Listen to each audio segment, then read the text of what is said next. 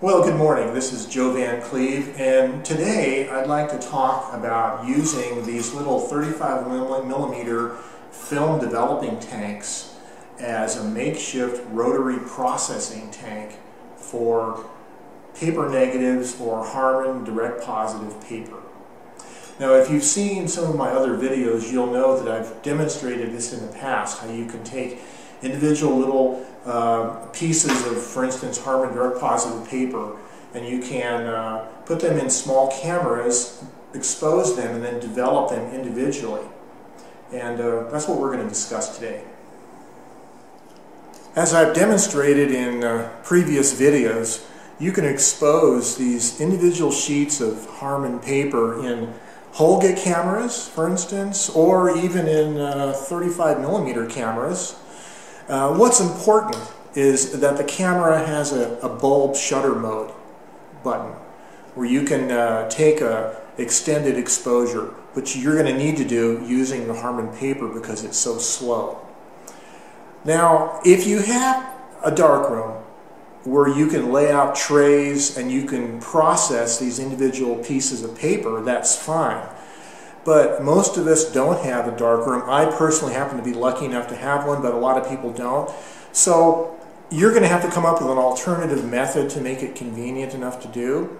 And what I've discovered is these 35 millimeter stainless developing tanks that we can repurpose as a makeshift rotary processor. So instead of filling the entire developing tank with chemistry as you would need to do if you were developing roll film, for instance, in this tank, right? When you're using it as a makeshift rotary processor, all you do is take the Harman paper and you insert it into the gap between the outside of the reel and the inside of the tank, like that. And you can put a couple of them in there. And then you only need to put in maybe about 100 milliliters of chemistry. And as the tank is on its side rotating, the paper is going to be repeatedly immersed and taken out of the chemistry, and that's how it functions as a rotary processor. So it's very economical. Normally, film drums, like for instance like this, are intended to be placed on some kind of a rotary base to permit the tank to be rotated continuously while the film or paper is processing. This is commonly done with large format sheet film. The problem is you can buy an automated rotary processing system from Jobo, the German company, but it costs several $1,000s.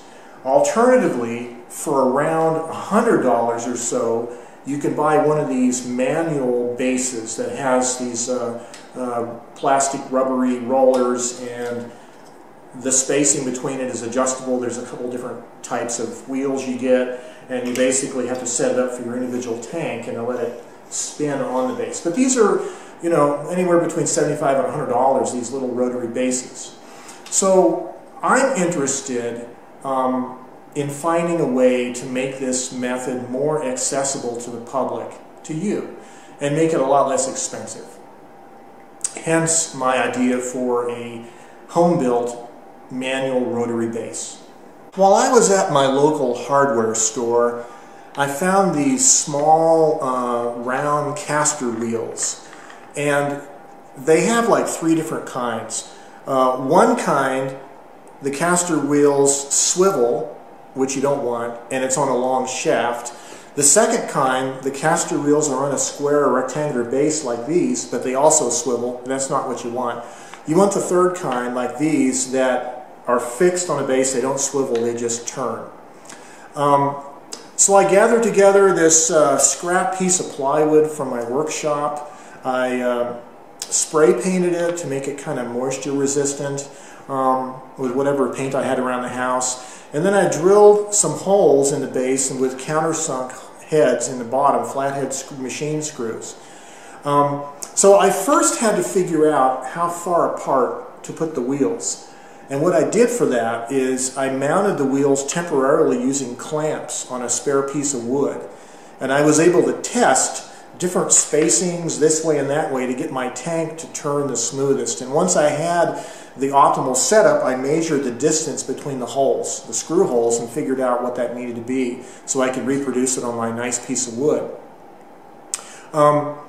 So the holes in the wood were drilled to the same size as the machine screws, which I used 832 screws, which means I had to tap the holes. But that meant that the screws, once they are threaded into the tapped holes, are going to be more secure because the bottom of it I've sealed up with hot glue gunning a piece of thick rubber matting on it so that it's water resistant and doesn't slip around on my countertop. And then the wheels are mounted using these nylock or nylon locking screws. So they're pretty secure and pretty permanent, I hope. One thing I did notice, and if you want to do this, make sure you make note of this, is when I first bought these 4 wheels, 2 of them, I only noticed when I got home later, 2 of them, the wheels rolled kind of eccentrically, like the holes weren't molded or drilled in the wheels properly. So I had to go back to the hardware store and trade them out for other wheels that did roll more concentrically. The other thing is there's going to be a molding mark on the middle of the tread, if you will, of the wheels, and you're going to want to file those down so that the tank doesn't kind of wobble as it runs, but it's smoother. So in operation, this is a really neat little roller base, and I'll show you how it works here. Now, to use the processing base with the tank, I'm just demonstrating it here in the kitchen. But you're going to want to, of course, pour your chemistry in, your 100 or so milliliters of chemistry in, and then you're going to set it down onto the base such as this, and you want to rotate it relatively slowly and smoothly for the duration of your processing. For Harman direct positive paper, I typically give it about 3 minutes. And so it helps to develop a good hand technique, so you get a good consistent motion on it. And you can just continue like that. When you're done with your processing, you can pour your developer back in, go to your next step, for instance, and just continue developing like that. I have the mouth of the tank sitting over the edge of the sink in case there's any sloshes, but with 100 milliliters of chemistry, you shouldn't have any problem. And of course, I use a little digital timer that helps me to time the process accordingly. I wanted to show you some sample images of some of this little small format direct positive print work that I've done in various cameras. Well, first of all, we'll start off with this little Kodak Duoflex 2 camera. It's a little a medium format camera that took, I think it was 620 film, one of those formats that's no longer around. The important thing about these, though, is you got to make sure you have a bulb shutter setting. And this little one, you just push the little button here on the back, and the film back comes off like that. And the photo paper, you just got to measure the size of it, what you need, but it basically sits right in the film plane like that. And you load it up in the darkroom or a changing bag, close it up, make sure the shutter is set to bulb, and then as long as you keep the button pressed, your shutter will be open. Again, I rate Harman direct positive paper at an ISO of around 7 or 8, and I use a light meter to meter my exposure. You got to know the f-stop of your lens to get an accurate reading. Anyway, this is one example of, this is a little yard ornament, a metal crow in my backyard, which is kind of a popular subject. So that's the Kodak Duoflex 2 with Harman direct positive paper. So another popular camera to use for this purpose is the Holga GFN. This is Holga's plastic bodied camera, but the GFN has a glass lens.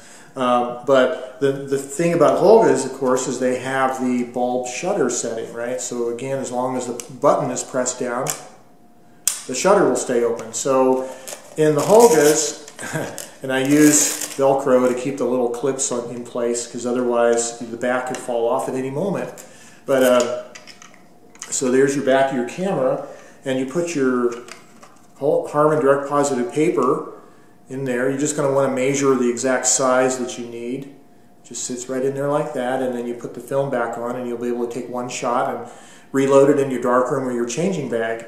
But this is an example. This is a picture, a self-portrait taken out of my backyard garden with Harman direct positive paper. This was about a 2-second exposure, and it looks like kind of winterish kind of light, maybe partly cloudy daylight, but that's kind of a nice little picture.